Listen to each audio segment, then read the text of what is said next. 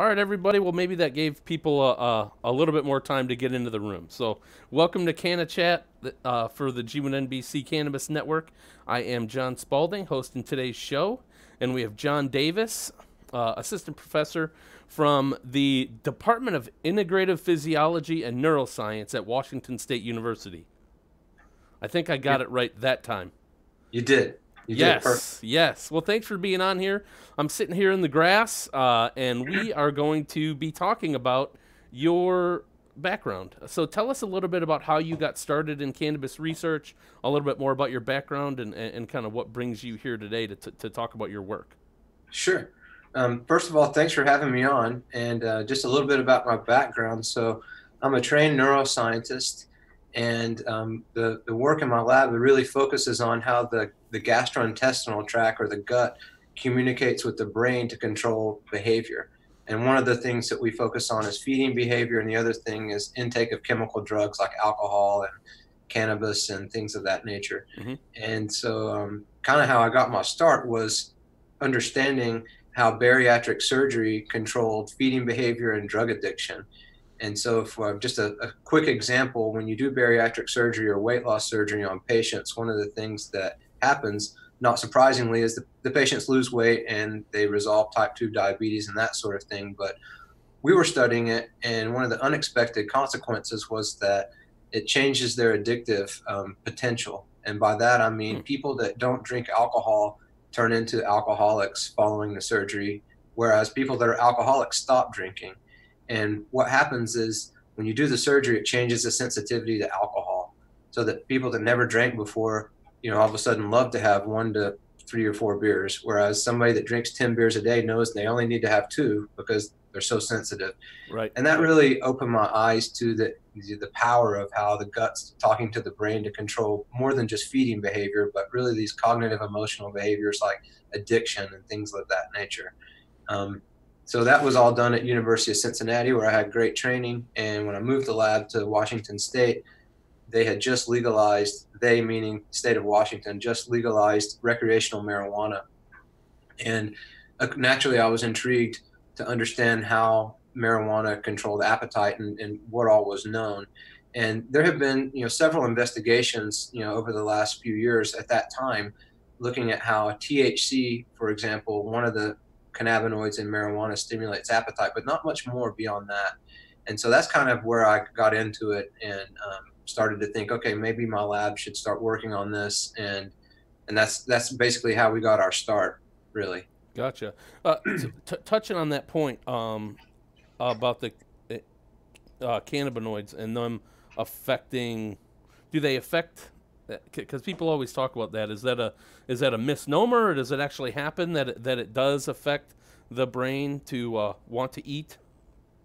Yeah, I say it's not really a misnomer, but the way that it's been studied, I would say, is more from the angle of THC and separate cannabinoids, Okay. rather than the whole plant. And one of the first things we did was we looked at the sales by product type throughout the state of Washington to see what were people buying and using. And it's about 78% of the sale is flower, dry flower, Right. rather than extracts. And so that told us that people going into rec or medical dispensaries are really going to the flower for some reason. And so that's what we wanted to study, rather than individual cannabinoids alone. Okay. And so are you doing, do you do your research on humans, or do you do them on animals, or both?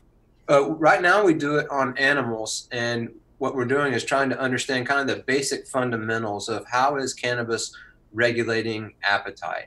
What are the physiological changes? What are the neural changes in the brain that are leading to this change in feeding behavior? And then once we feel like we have a good handle on that, the next goal is to try to do what's called a translational approach, where you start to work this out in patient populations and figure out if what you've learned can benefit perhaps someone that has anorexia, for example, or even somebody with obesity, because some of the things we're finding suggest that marijuana may even be able to inhibit appetite in certain contexts.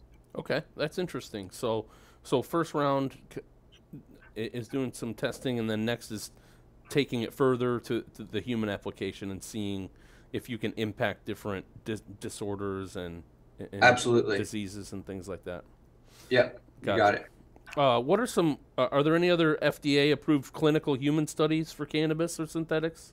So there's been a number of FDA approved. So historically, there's Marinol and Dronabinol, and those are both THC analogs that have been approved for appetite stimulation.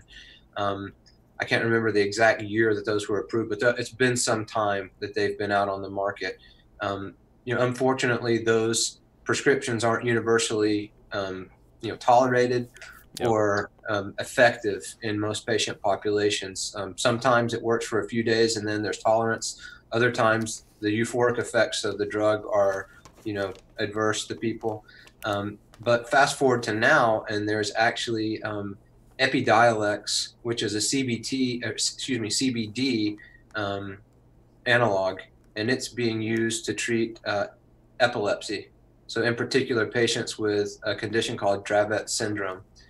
And that's what I know of that are FDA approved, that are out on the market right now. Gotcha. And Assuming there's is a that lot of other similar to things. seizure disorders? Is that a type Yeah, of that's what it seizure is. disorder? Okay. Yeah, exactly. Okay. Yeah. And so those are the ones that I know of: Marinol, Dronabinol, and Epidiolex, which is again CBD, whereas Marinol and Dronabinol are THC. But I'm assuming that there's a lot of other investigations that are trying to get into the FDA approval, arena, which, kind of what we're doing is the first step, right? You have to do preclinical research in animal models to figure out what is, the compound or combination of compounds, and have the mechanism of how it's affecting the behavior to get to that point. Yep. What other types of? I'm sure it's difficult to get FDA approval. Yes. Are there Yeah. other than the FDA approved ones? Is there other cannabis research that you know about that's currently being conducted, or different types of research? Maybe just like surveys or interviews or anecdotal type. Yeah, so that's a great question, and actually at our university here, we have a number of really talented researchers that are investigating all sorts of aspects of cannabis. And so we have people that are plant biologists that are trying to understand exactly how the plant itself is, what are the constituents in the plant, and different strains Mm-hmm. of different strengths of compounds, like what's the genes that are regulating this, and how are the physiological changes in the plant being able to convey and translate over to the person using it. We have people like me that are studying, what's the biological effects of the plant in animals and in humans, and looking at post-traumatic stress disorder, anxiety disorder, feeding, things like that. So just here within our university, we have a number of really talented people doing those sorts of things. But across the nation, there's also a handful of people working on different aspects of it. In California, I know there's a very good research group at University of California, San Diego, working on the seizure activity. There's a very good group at University of Utah working on sort of the neural correlates of using different cannabinoid compounds. I also believe there's a group at Thomas Jefferson. I can't recall exactly what they're working on, but those are the ones that I know of. So there's a handful of different places doing it. That's cool. I assume it's more prevalent and more popular in universities in states that have some type of legalization measure for the plant. But it sounds like there are some other ones that are just going ahead and doing research as Yeah, well. you're So exactly right. You're exactly right. And one that I forgot is University of Colorado, right? They're a big, sort of have a big presence in that arena. are there research? I forget, like research seminars or research. You know how they have a weekend and they get together speakers and things like that relating to this type of work specifically. Yes, there is. So we have just normal departmental seminars that we do like in-house and throughout our different campuses, but there's also a cannabis meeting that I believe is happening this May in New Mexico. And I could be wrong on the state. I've received emails about it. I'm not attending the meeting, so I didn't pay too much attention. But there's at least a one, formal meeting where people that are studying cannabis come together and talk about it. And our state, usually once a year, we have a cannabis meeting that's held in Seattle together with University of Washington. Um, and I've attended that before. But those are really the two that I know of. Mm-hmm. There's small satellite groups at different meetings. So, Society for Neuroscience is a big one for neuroscientists, and there's satellite meetings there. And there's also the Obesity Society, which is a really important one for metabolic disorders and diabetes and obesity. And there's satellite meetings held there as well. Gotcha. So let's talk a little bit about research quality. I've Sure. heard that like some of the quality can be limited by the lack of plant material. What are some other inhibitors to research? That's a great question. So, what probably most people aren't aware of, because why would they be aware of it? But it takes about 18 months on average just to get a Schedule 1 DEA license, and that's allowing you to have cannabis or heroin. So Wow. it's a uphill battle. How long did you say it took? It took us about 18 months from start to finish to even get that. And so that's really prohibitive for a lot of researchers, because you don't have 2 years to sit around, when you're on a 10-year clock or you're competing for grant funds or these sorts of things to kind of wait. So you're kind of reinventing a whole new aspect of research in your lab. So it takes a little bit of luck and, confidence to be able to pull that off. And then once you get the research license, you have to go through the process of being able to acquire a product. And in our country, all of that comes from the National Institute of Drug Abuse Drug Supply. And, the way that it works is they have contracted a university to grow cannabis so that they can supply it for researchers. And they, they're doing the best job they can at this, right? I mean, they're growing as many different kinds as they can, and they're supplying it for people like me and people doing, clinical research studies. One of the issues is that the quality of the material hasn't been what we see in the communities, right? And so nowadays you go into a dispensary and THC content, for example, ranges from 10 to 30%. The stuff that we're able to get from NIDA Drug Supply is about 10% max. So it's not necessarily modeling what you see in culture, but at the same time, the Drug Enforcement Agency and NIDA Drug Supply, they're not growers, right? Yeah, right. It's not their forte, and so they're doing a tremendous service to us. But that is an obstacle, is being able to get quality product. I'm sure the FDA is thinking, you're lucky we're letting you go this far with it. Yeah, exactly, exactly. And fortunately, we've been able to connect with a group that has basically acted as a liaison for our lab, for my lab, to allow us to get an import license. And so we now have an import license, and this is FDA approved and DEA approved, and we're able to import cannabis from anywhere in the world to do research on it. So we're really excited about that. Yeah. And that's stuff that's going to be coming up in the next few months. Okay. What was the process for obtaining that license? So that one was really quick, actually. Okay. And we worked with a company that's based out of California, and who are some really sharp individuals. And basically that process took about I'm still waiting on the product to, come to my door, but to get the import license alone probably took around, I would say 45 to 60 days. It wasn't that long. Gotcha. Relative to the first process. So rather quick. So just an offshoot question, because it popped into my brain. Did you know, like heading out to Washington State, that you would be getting into this type of research?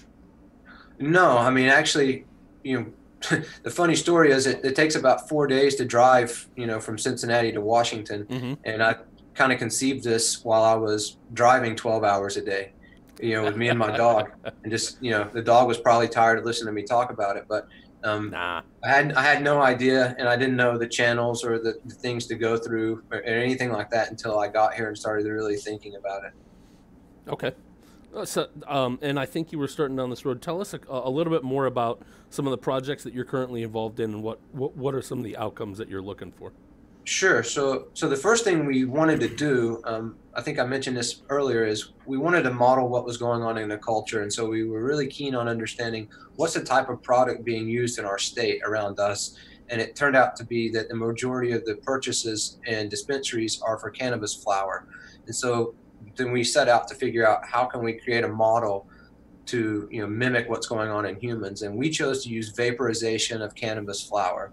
Okay. And so we made vapor chambers for rodents, for mice and rats. Mm-hmm. And then once that was done, we waited on the supply. We got that, and the first thing to do was to do like a dose response and figure out, does cannabis stimulate appetite in rodents, the way we've heard about in humans for many years now. And the short answer is yes, it did. But one of the things that we saw really quickly, which was kind of not surprising, was that it's not an instant appetite stimulant, right? So it's not like you give the animals cannabis and they walk over and start eating the food within a minute. Right. That's definitely not the case. It's more like you give them the cannabis and there's a delay in feeding. So they don't eat it all for probably about an hour. And then after an hour, they start to eat. And by 2 and 3 and 4 hours later, they've eaten more than animals that have just been exposed to air, for example. And so that was important for us, because not only did it mean that our model had some face validity, because you hear about people that they're eating and it increases appetite after cannabis, and almost never did they say we instantly go eat. It's usually 2 to 3 hours later. Yeah. So we felt good about that. But then it also allowed us, and this is getting to one of our first published research projects on this, to think about what could be going on in that 1 hour period that would maybe be helping the brain get ready for appetite. And so to address that, we actually looked at a specific part of the brain called the hypothalamus. Mm-hmm. And the hypothalamus it's a well-known brain region for regulation of feeding. And so what we wanted to do was, we said, what is changing genetically in the hypothalamus in that 1 hour time period? So is there some sort of reprogramming that's happening in this brain appetite center after you give an animal cannabis that makes it want to eat, for example? And so that's what we did. We looked in the hypothalamus and we looked at a specific genetic mechanism that's a very rapid mechanism, and it's called polyadenylation. It's a mouthful, and I won't go too much into it. I'll just say it's a very powerful regulatory mechanism that controls genetic programming. And what we found was that genes that are involved in controlling how neurons talk to each other, and genes that control dopamine release, were very significantly regulated following cannabis exposure, and also very rapidly regulated. Within 60 minutes of exposure, we saw this reprogramming of genes that control dopamine and synaptic remodeling in the hypothalamus. And so at that point we thought, okay, cool, we now have a pretty cool story. Animals will eat after cannabis. They do have significant quantities of THC in their blood, so we give them a drug test basically, right, and they have significant quantities within 10 minutes of giving them cannabis. So it's really rapid. But what's the mechanism? So we looked in the brain and we found this genetic mechanism, and so we published that work, and that has led to more ideas and more projects. And one of those is to understand how much dopamine is being released in the brain when you give an animal cannabis, and does it matter if you give it to them one time or 10 days or 14 days in a row? So that's one project. And the other project is to try to understand the physiologic signals that are in place. And so what happens is you have hormones released from your gut that go to your brain, and they tell you when to eat and they tell you when to stop eating. As it turns out, there's only one that stimulates feeding, and it's called ghrelin. And our lab and others around the world have studied this for many years to try to understand how it regulates food intake. And what we find is that when you give animals cannabis, it stimulates ghrelin. It stimulates this hormone that's made in your stomach to go work in your brain. And when you block its secretion, animals won't eat after you give them cannabis. And when you block its signaling in the brain, animals won't eat after you give them cannabis. And so that's something that we're actually getting ready to send out for publication soon. We've been working on that project for about 2 years and adding more and more, evidence to that, I would say. How do you stop the release of that? So there's actually an essential amino acid called L-cysteine, and when you give it to people or animals, it blocks ghrelin secretion. Okay. And so we had already published papers on that aspect of how you could block it, and so we were kind of comfortable with figuring out that part of it. Mm-hmm. So that's, having said that, what we think right now is there's a couple of different things going on when someone uses cannabis. One, there's a very rapid change in the hypothalamus that's occurring to reprogram genes that are involved in food intake. But number two, there's also a physiologic angle to it. So things that are coming from the GI tract to regulate food intake are also being stimulated that actually in turn talk to the same brain region, the hypothalamus, to turn on feeding. So there's a couple different pathways that cannabis is using to stimulate appetite. That's cool. That's really neat. It's the expectation for our chats is to highlight different areas of kind of the cannabis community, and so to hear from the research end and the stuff that you guys are working on, that's really neat. What would you say is the future of cannabis research as you envision it, or as you see where it's going? Like what needs? Sure. Yeah, either some things that need to happen or some things that you see happening and where it could go. That's a good question. And so I think right now we're, this research in terms of looking into the plant itself and figuring out what are the positive benefits for human health is kind of in its infancy. And what I see in the future are investigations that look at what are the cannabinoid constituents in the particular plants that are causing a positive benefit, be it reduction of anxiety or stimulation of appetite. But in other words, figuring out which strains do the endpoint that you want the best, and then going back into the plant itself and figuring out, okay, well, what's in here that's actually doing it? That's one thing that I think is going to happen and is probably already happening. The other thing is to understand more about the biological and biochemical mechanisms that are being stimulated by those particular plants to allow alleviation of some of these symptoms. Kind of like what I just described, but for not just feeding behavior, things like anxiety and depression, and different mood disorders, things of that nature that people are already using the plant for and finding success. Yep. And then the hope is that once you have figured out the mechanisms in the particular plant, that someday people can go into a dispensary and say, I need to eat. And the bud tender says, okay, go over here. This is exactly what you need to stimulate appetite. And here's why. But don't go here because that's for something completely different. It may not make you eat for 4 or 5 hours. And right now, that's not where we're at, right? You go into a dispensary and you talk to the bud tender and you tell them I need it for this or that.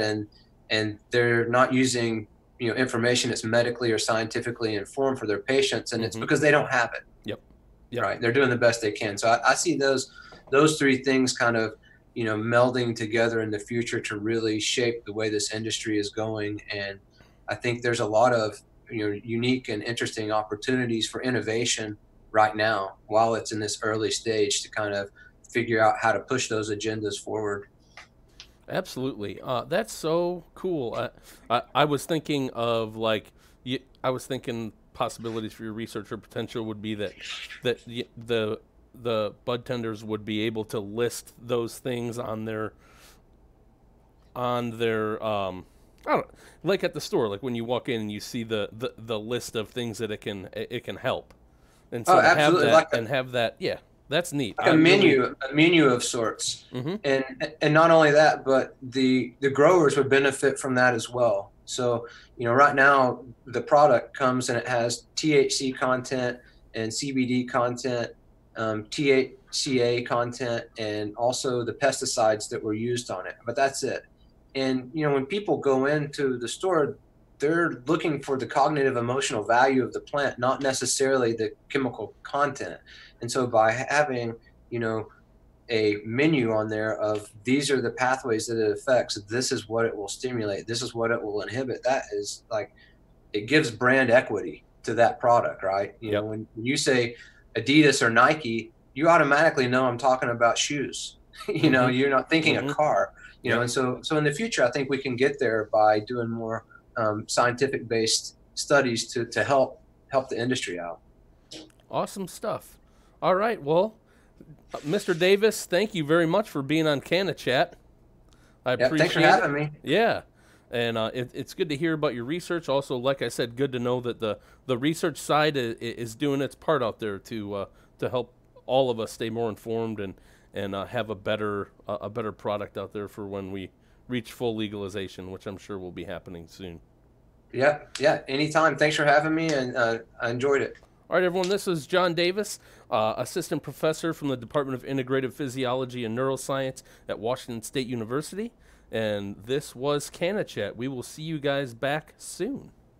Thanks, Jon. Yeah, thanks, man. All right.